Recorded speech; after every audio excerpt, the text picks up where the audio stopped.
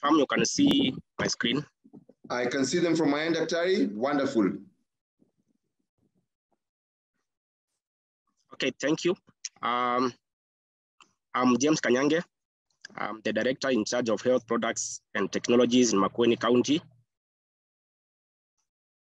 I have a short presentation on the Makueni experience on this area of financing health products and technologies. Of course, as a county, now that we have been lucky to have the same government regime for the past 10 years or almost 10 years now. So I think for me, we cannot talk of financing health products in the public sector without having to look at all the other investment areas in the health sector. And so I choose to look at it from a health systems approach, whereby these are like many small moving parts of the same system wheel, and that if you do not make sure that they move in synchrony, then it means that you will have challenges in attaining your outputs. And from the health policies, that the outputs are improving access to healthcare services, quality healthcare services, and demand as well. So I think these are the investment areas that we have to look into to ensure that we can sustainably talk of financing health products and technologies. Because for me, I look at it in two dimensions. Healthcare financing, you are either increasing the fiscal space or expanding the fiscal space, or you're improving efficiency so that you are able to do more with the resources that you already have.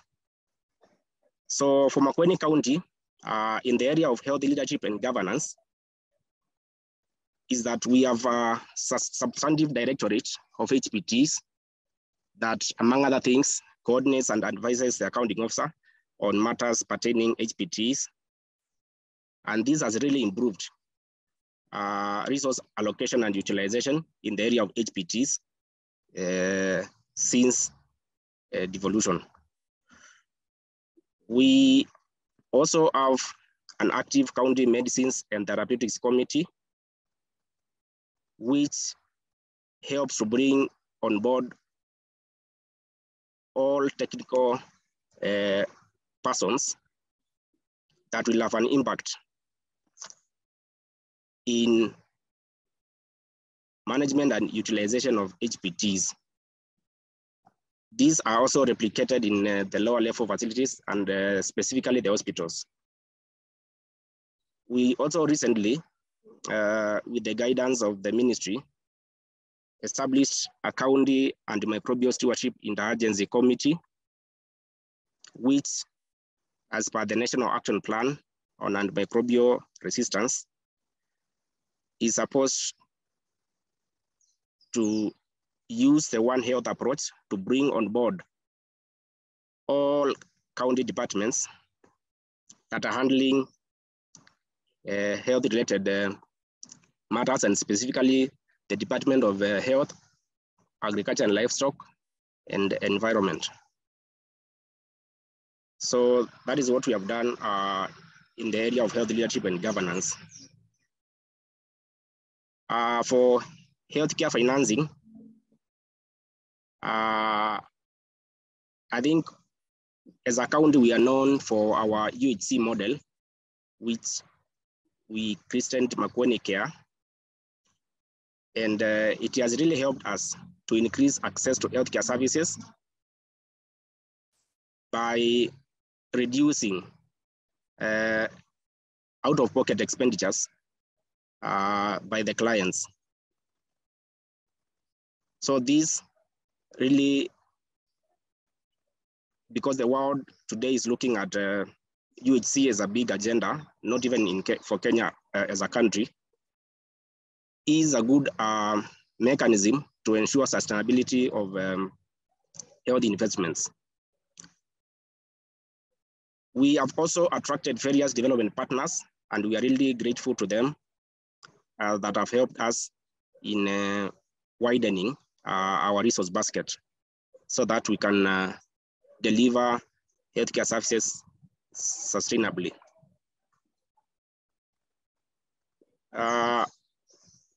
We recently established a pharmacy reforming fund at the County Referral Hospital, specifically for oncology and renal patients. I think I'm happy that when I joined the conference, someone was presenting on NHIF, I think in Baringo. So for Makueni County Referral Hospital, we came up with an approach of using the NHIF subscriptions by the patients to establish a revolving fund, which as a county, we funded, or we gave them seed fund to start off to purchase the initial stocks of oncology and renal products. And then from there, as per the NHIF rates, after disbursements, the hospital would be making up to 1 million so to speak, in profit, comparing what they have used and what they will be getting from NHIF. Maybe the challenge with this program, the challenge that has been faced so far, is that NHIF disbursements most of the time do not just come in time. So that is the challenge that has been faced, but so far so good. I think it was a good idea. I think we as a county are lucky to have a leadership that really considers the area of HPTs as a key area in healthcare service delivery. And so we have been able to get a steady budget allocation. We even have a budget line for health commodity audits in all the facilities, just to ensure that there's accountability and to stem wastage. For the same reasons, we have made timely payments of our debts, especially with our main suppliers, Chems and Meds, and we're in very good books with them. And so anytime that we place an order, we do not get delays in trying to follow up on what happened to the other supply that was delivered. Our hospitals, from the recurrent funds that they get, we fund our hospitals some monies to run their facilities. They also, of course, receive some monies from the Linda Mama program. They are able to replenish their stocks just in case they run out of stock of some critical items before maybe a county order is being delivered. So that's an area that also really helps the hospitals to sustain their service delivery. So in the investment area of HPTs is that we are using a pool system of ordering, whereby the health facilities and hospitals will quantify their needs quarterly, and then those needs are aggregated at the county level, and we do one LPO to either Chems or Meds, and then of course both organizations have been able to do what I would say maybe last mile delivery to the specific facilities and then invoice the county for payments. From the support that we have from the county and partners, we do support supervisions just to ensure that we are getting accountability and the products down there are secure. We also do regular capacity building of staff on inventory management to ensure that anybody or everybody who is handling HPTs is able to, follow through the supply chain effectively without a lot of gaps. On the same, we also train staff on rational drug use. And this one touches mostly the area of antibiotics so that they are able to appreciate the significance of appropriate medicine use, especially in regards to antibiotics. We have also made sure that all health products are being controlled by the user departments so that we do not have maybe the hospital supply chain officer controlling, for instance, lab reagents. So if it's lab reagents, it is a lab person in charge who will control their stores and their stocks as well. We have also ensured that we do timely disposal of expired products so that we ensure that our stores are safe and also to boost the quality of healthcare services that are delivered in the facilities. On the area of HRH, Human Resources for Health, we have been able to train as a county or to support training of various cadres that are related to HPTs. We have a pharmacoepidemiologist, we have clinical pharmacists, and we have one infectious disease specialist. Of course, this really boosts the quality of care that is covered at the various facilities that they are working from. When we began after devolution, I think we only had around 2 health centers that had pharmacy staff. Over the years, we have been able to increase the staffing in those facilities, and specifically the BC health centers, so that to date, all of them are pharmacy staff.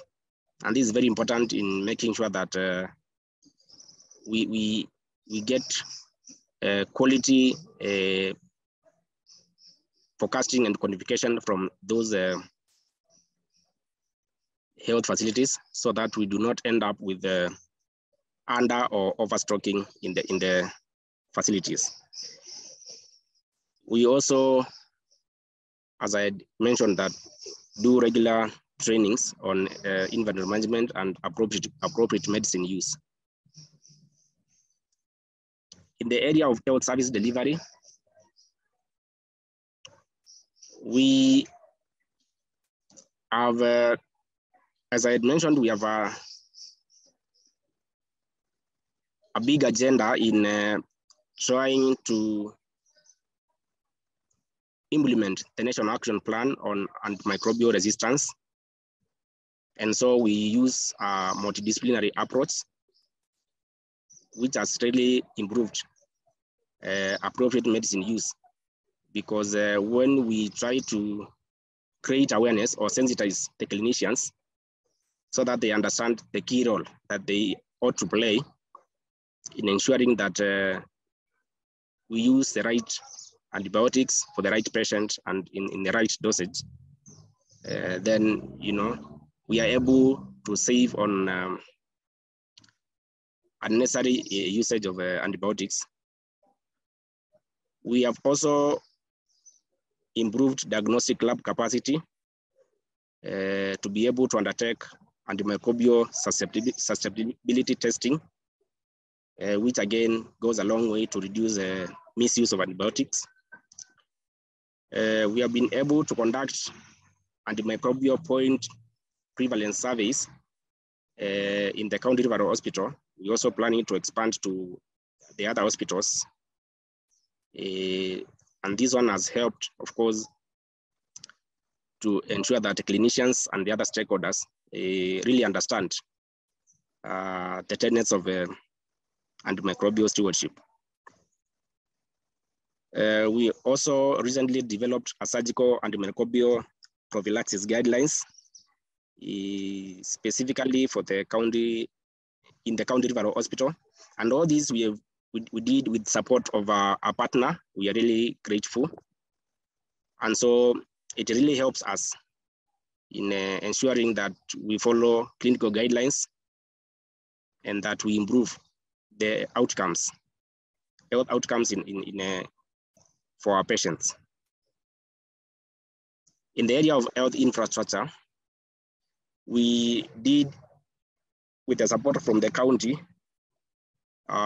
construct a county store, which really helps us in ensuring that we got some buffer stocks, so that when,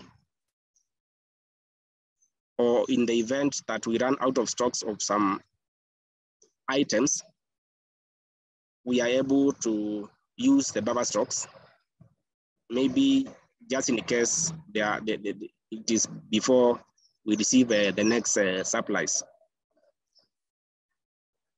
So we also prioritized as a department, equipping the health facility stores just to boost commodity security and to ensure that we streamline the HPT supply chain. We established a blood transfusion satellite in Makueni County Referral Hospital. And so I think for now, we would say that we do not have challenges with blood products, because previously we really used to get many challenges, and we had to borrow or to go for blood from very far areas, including Taita Taveta Voi Hospital, which is quite a distance and a big inconvenience, and could really result in poor outcomes for patients. We got support from WHO with an incinerator that helps us in destroying the obsolete and expired items. In the area of health records and information, we don't have much to write home about. I think it's an area that has some gaps. And so even though we have a semi-automated inventory management in the hospitals, we really cannot say that we are able to do any meaningful utilization of the same in terms of, maybe quantifying the products that are used in the hospitals. We have a partner that came up with a community-based digital health platform, which links NCD patients, specifically hypertension and diabetes, with care, so that patients can access services from a health center, but they're linked up to a hospital.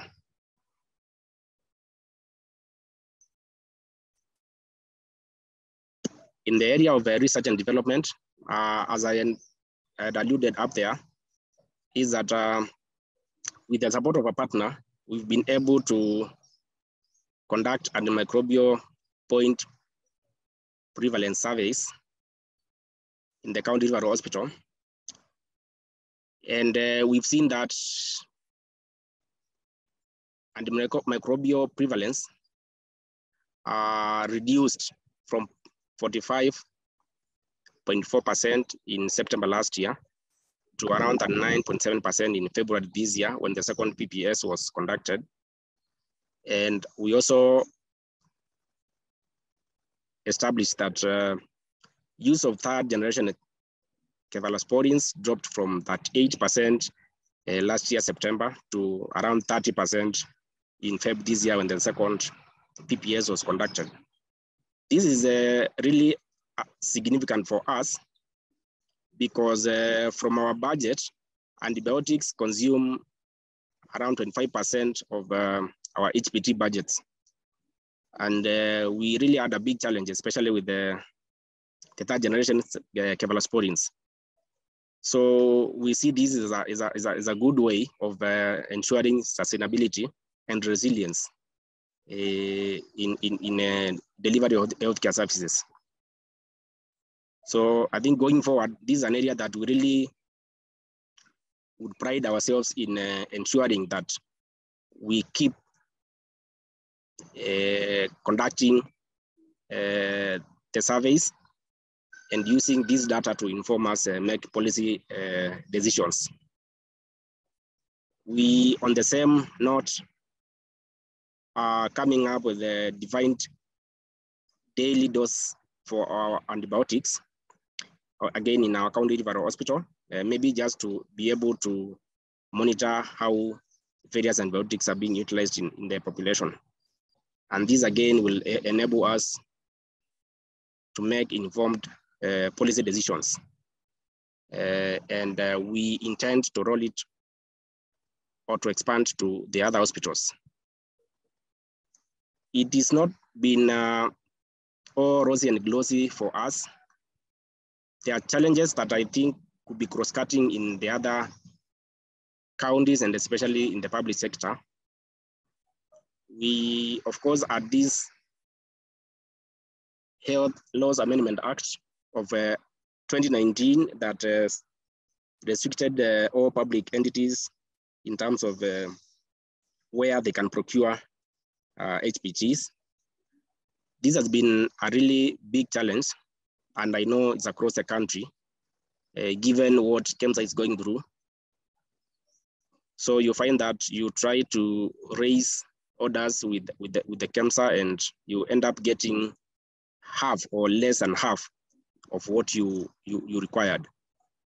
So I think it's an area that needs to be addressed. I know there are various organizations that are trying to bring about that change in the policy so that we open up to other suppliers and especially meds. COVID happened, and one of the main challenges that I have seen with COVID is the abnormal rise of products, especially PPEs. Maybe just to highlight is that before COVID, clean gloves were going for around 3 shillings a pair. But then after COVID, I think the prices shot or skyrocketed to around 13 shillings a pair. That is an increment of around 400%. So it's been a challenge because, that eats into the fiscal space. Yes, there has been support from other partners and donors in the area of COVID, but of course, it could not have gone or expanded the resource basket with around 400%. So it's been really straining, but I think so far so good, things are trying to normalize now. In the public sector, we have a challenge in silo mentality, whereby a person implementing one program, most of the time do not share data with the other people. And so you may end up losing critical data for planning. I had heard from the speaker that came before me about the importance of automation. And I think that for us is lacking. And it could really help us in improving efficiency in the area of HPT supply chain and even healthcare services delivery in general. Thank you for listening.